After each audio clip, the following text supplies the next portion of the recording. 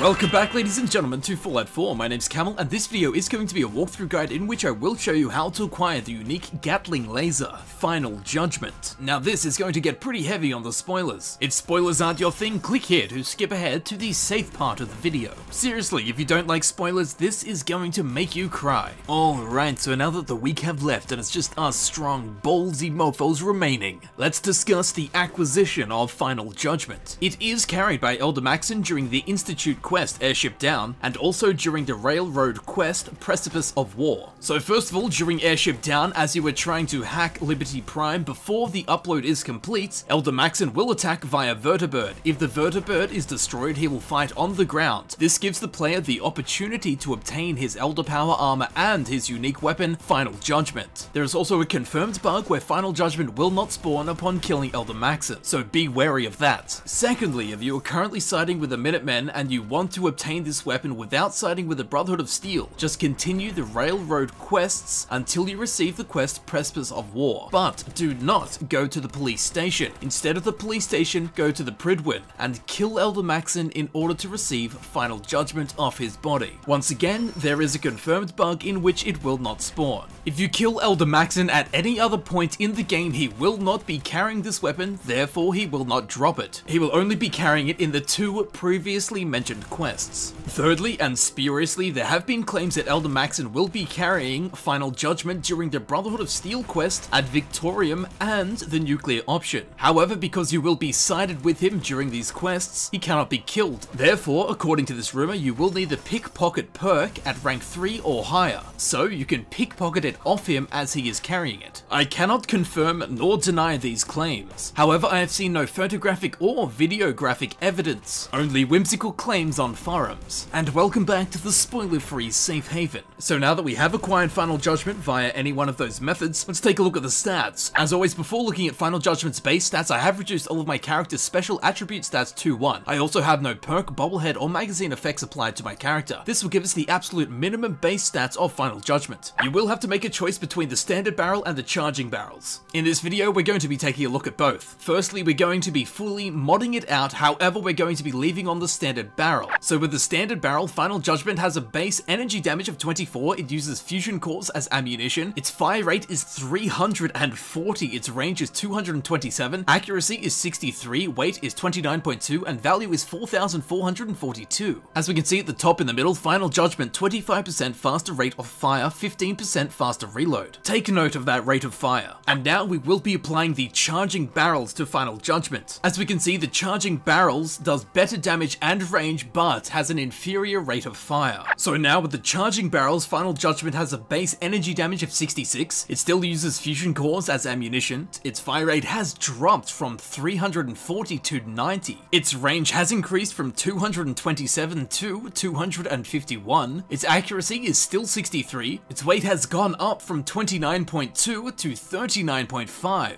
and its value has increased slightly from 4,442 to 4,799. And of course, its legendary effect is still there, Final Judgment, 25% faster fire rate, 15% faster reload. Firstly, we will be looking at Final Judgment with the standard barrels applied to it, which of course has a much lower damage but an insanely fast fire rate. So as we know, the standard barrels give it a much faster fire rate. It can actually deliver more damage per second provided every shot hits the enemy. However, if your enemy dodges, you will waste more rounds faster while adjusting your aim. As we can see on screen, it burns through ammunition quite fast. Also, keep in mind that Final Judgment uses fusion cores as ammunition, which are something you do not want to burn through any faster than you have to. While using the standard barrels on Final Judgment, I did find it more effective for mowing down large groups of lightly armored enemies due to its speed. Of course, it performs better at close to medium ranges, spread and weapon range make it a bad option for long ranges. With all that said, it is still one of the most powerful weapons I have come across. If you're still not sold on the weapon, don't worry, chin up, have some optimism, because now we're going to take a look at it with the charging barrels modification applied to it. As we know from earlier, the charging barrels increase the damage quite a lot, however, it drastically reduces the fire rate. Now, although on the face of it this may seem like a downside, as the damage increase is not paralleled with the fire rate reduction, so with the charging barrels it delivers a lower DPS than with the standard barrels. On the bright side, however, you will miss much less as you have more reaction time between shots to adjust your aim. This combined with the fact that it shoots slower, you will reserve more and make much more use of ammunition. And just as a comparison, as you can see on screen, we're killing the same ghouls that we killed earlier with the standard barrels. Now, although the process is a little bit longer because it shoots more slowly, by the end of it we have used less than half of the ammunition that we used with the standard barrels to kill the same amount of ghouls. And although the charging barrels gives Final Judgment a slightly higher weapon range, it still remains most effective at close to medium ranges. But unlike the standard barrels, which was more effective against lightly armored enemies, the charging barrels is still effective against lightly armored enemies, but it is also effective against those enemies that are heavily armored. So I did find the charging barrels a better modification than the standard barrels, due to efficiency and ammunition longevity. Again, don't forget it uses fusion cores as ammunition, so using half as much ammunition to deliver the same amount of destruction, to me at least, is a much better choice. After thinking for a while, upon refraction, it is unfortunate that you cannot make this weapon much lighter. At 39.5 pounds, it is not a light weapon, although photonically it is. Your enemies will beam with excitement, as it shoots Princess Leia after a sex change. It shoots Lay Sir, and don't worry, all of the stray shots that miss the enemies will be punished and put in a prism. Once you use this weapon, forget ecstatic, you will be electrostatic. Interestingly, Final Judgment and Kermit the Frog's erythrocytes have similar traits.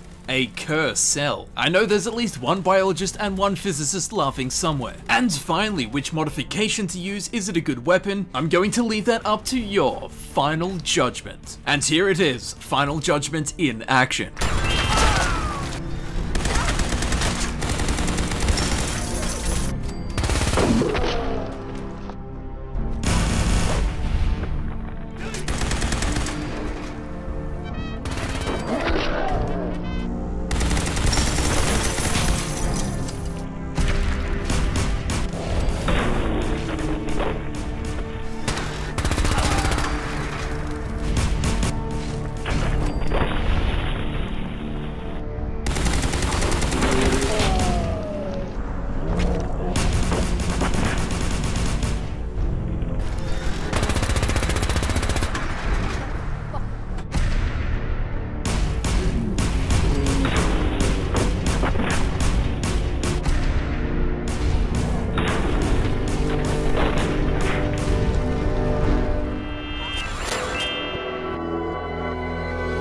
I've been Camel. I would like to thank you very much for watching. I do hope that this video helped you in understanding how to acquire Final Judgment and also which choice to make in terms of the barrel. If you would like to see other Fallout 4 guides, please feel free to click on the playlist button on screen. Of course, this will take you to my Fallout 4 guides playlist where you can select the videos you want to watch freely. Or you can check in the description where it will be frequently updated with links to new Fallout 4 guides that I upload. As always, once again, I would like to thank you very much for watching, and I will see you very shortly in the next video. I will see you there.